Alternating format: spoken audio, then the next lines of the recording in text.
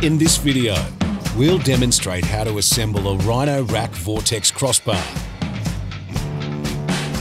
The first step is to remove the end caps and blue locking key. Then remove the measuring strips. Next, lift the crossbar and remove the vortex generating strips from the underchannel. With the crossbar flat on the workbench, apply the vortex generating strips to the top channel, starting flush on one end, making your way to the other. Press down firmly and evenly to ensure a secure connection along the channel. When at the other end, carefully trim any excess strip, then press down to secure. With your leg assembly installed, add the vortex crossbars so that they overhang equally on both sides.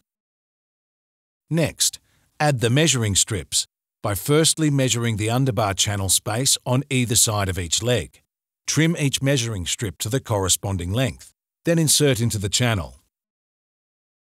Once installed on your desired Rhino-Rack mounting system, add the end caps and secure using the blue locking key. Now your Vortex crossbar is ready for use.